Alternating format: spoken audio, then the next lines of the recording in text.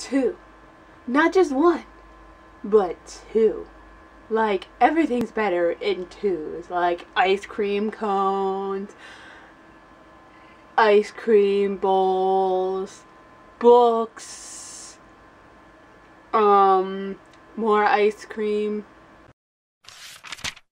Hey there guys, this is Samantha, and today I have a few book reviews for you guys. So I have too many book reviews for you guys today. It's because I really didn't have much to say about either of these books. Not that I didn't like them or anything like that. It's just I didn't have much I wanted to share on the books. It's just I can tell you how I liked them, basically, and then tell you a few things that I didn't like and did like. But it's not going to be a full in-depth review like some of my books reviews, even though I do put a video up for a book review for a few of the books that I've read that I've basically just told you to go read them.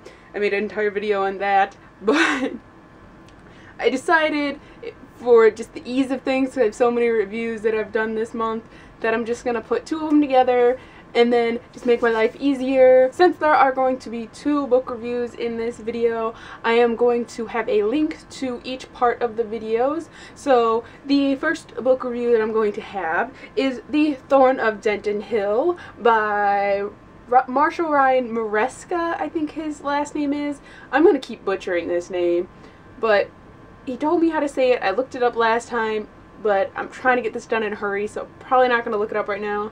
So if I butchered it, I'm sorry, but yes. The other books that I'm going to be reviewing are The Assassin Curse and then The Pirate's Wish by Cassandra Rose Clark. And yes, so these are going to be what I'm reviewing. So at this point in time, you can click on either of these books and then it will take you to the part of the video that begins the reviews. So let's begin with The Thorn of Dentonhill by Marshall Ryan Maresca. I won this off of Goodreads for an honest review, and it is an art copy, so it has not come out yet, but it is going to come out in a few days. It comes out February 3rd, I believe. It says right here that it's February 3rd. Let's just get on with the description. Let me get started by saying I am going to butcher every single word in this entire description. There was just the names, and then just the things in there are just named weirdly, and I have a terrible time pronouncing names, as you guys have all witnessed in every single video I've ever made. I mispronounce something, or I just quit in the process of trying to pronounce it, but just want to get that out of the way. I'm going to mispronounce everything. So our main character, his name is Veronix. He is a magic student at the University of Maresca, but during the night time he sneaks out and then basically does everything that he possibly can to screw over Willem Fenmere, and he is the drug lord of the area. And by screw over Fenmere, he basically just destroys all of the Effiat, which is basically the drug of this world, and he just destroys all the shipments that he can get his hands on. Anything he can get his hands on, he destroys. Yes. But why do you do this, you ask? Not just because of a hatred of the drug, as you might assume, although it is a terrible, terrible drug. Oh my gosh. But it is basically because Fenmere, the drug lord, he murdered Veronix's father and then basically put his mother into a coma. And on his nightly roamings, he finds out about a big trade of some sort. So he goes to the area that he finds out about, where the trade is going to be. And then instead of Effiat, like he assumes it's going to be, it is actually two magical artifacts. And with these two artifacts that he acquires, he basically just screws over Fenmere as much as he possibly can. Hence the name, The Thorn of Dentonhill. He is the thorn in Fenmere's side, and then Dentonhill is the city. So, The Thorn of Dentonhill. Yes. Okay, so let me get off with just the rating that I put. On Goodreads, I put a 3 out of 5.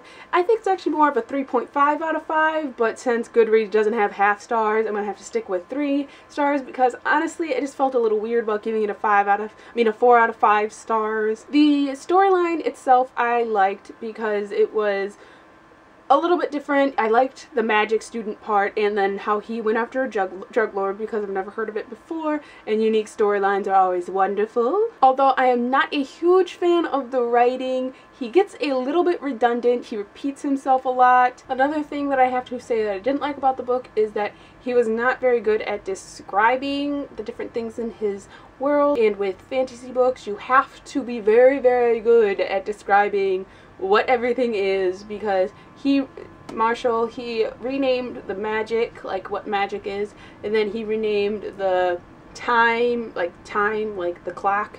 Then he renamed a few other things, and he just didn't really describe it. He just talked about it and assumed that you would know what he meant, and like sometimes that was very confusing. He just didn't really explain it too well, in my opinion. Now, with those negatives, that doesn't mean that I didn't enjoy the book. I think it was a pretty good start to the series, and I will be continuing with it. Now, with those negatives, that doesn't mean that I didn't enjoy the book. I think it was a pretty good start to the series, and I will be continuing with it. And it was a pretty good read. It was a pretty good read, and it has good promise. It has great promise. But it's just, my biggest concern with this book was the writing and its redundancy, and I understand that this is an uncorrected proof, and it might change with the actual publishing of the book, but hopefully it gets a little bit better in the next book, because I will probably be picking that up. But that is all that I have for that book, and now on to the next book. Okay, so the review of The Assassin's Curse and the Pirate's Wish by Cassandra Clare. Why did I say Cassandra Clare? It's because they both have a CC initials. Cassandra Rose Clark.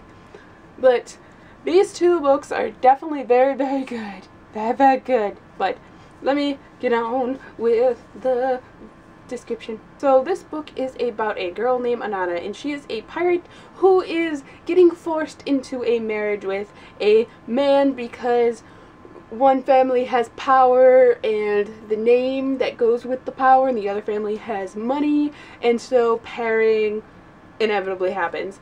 But Anana does not like this, so she runs away when she first meets the guy, as soon as she gets the chance. And because of this, her ex-betrothed, I can't pronounce that word, okay, her ex-fiance's family sends the assassins after her, and the assassins are feared by everyone because they are unavoidable, and then they practice blood magic, which is taboo basically because everyone is terrified of it, so terrified. But before the assassin has a chance to kill Anana, when he finally catches up to her, she accidentally saves his life. And it sets off a curse with the guy, and so he now has to save Anana's life whenever he gets the chance. He has to protect her for all that he is worth, or he has caused immense pain. And then the book series, the book duology, is basically just them trying to break the curse. So, this book I loved so much. Got a 5 out of 5 stars. Both books, they're so good. Oh my gosh. Oh my gosh. First of all, so this has nothing to do with the books, but you guys know I have to point this out. The covers. God, they're so beautiful. Just look at the cover. The colors, for one. Colors. These colors are beautiful. And then just the stylization of them are just wonderful. The only thing I have to say about this entire cover set that I don't like is I don't like how there's a sphinx here. I don't like how this sphinx looks like randomly. It just looks like it's like literally like pasted on top of the hills. I wish they would have just like let that out. That is the only thing I don't like about these covers, and they're so pretty.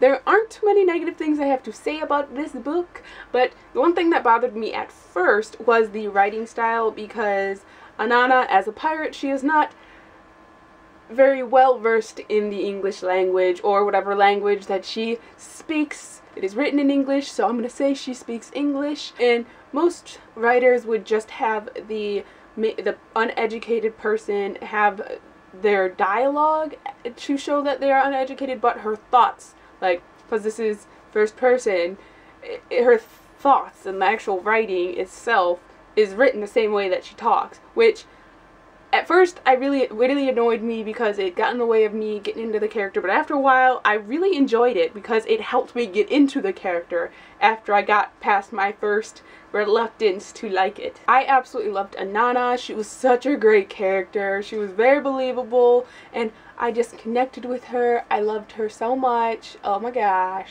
The book series had a satisfying ending, but I wish there would have been an epilogue for like a year or so later just to like kind of cement what happened and everything like that, because I loved the ending, but I wish there would have been more because epilogues are amazing.